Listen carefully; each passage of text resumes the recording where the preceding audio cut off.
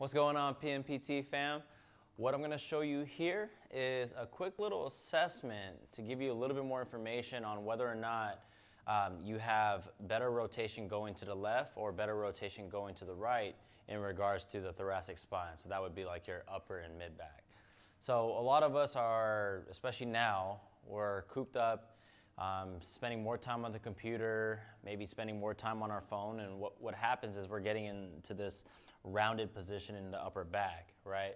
And when we get stuck into this rounded position, oftentimes we get a lot of stiffness that forms in that upper back area or maybe even in that neck, and that can become very problematic. And actually this can become problematic for people that have shoulder issues too, because if we're in that rounded posture, being able to reach overhead is pretty tough.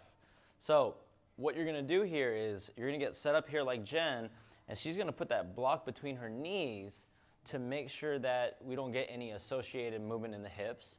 We're gonna go ahead and get a stick behind you, and if you don't have a stick, you can actually go ahead and just put your arms into this position. We're gonna make sure that we don't flare the ribs, so she's gonna tuck the ribs in. She's gonna maintain that position. Now, if this, I'm gonna orient you into the degrees of motion that we hope to have. 45 degrees is kind of like our baseline we hope that you have. And so if this is the starting position, this is the 0. If I were to take a line straight back from Jen's head all the way here, this would be your 90 degrees. We're just hoping for at the very least 45 degrees, which would be half of that, okay? So what Jen's gonna do is she's slowly gonna rotate to the right. And then when you start to feel that restriction, just be mindful of where you feel it.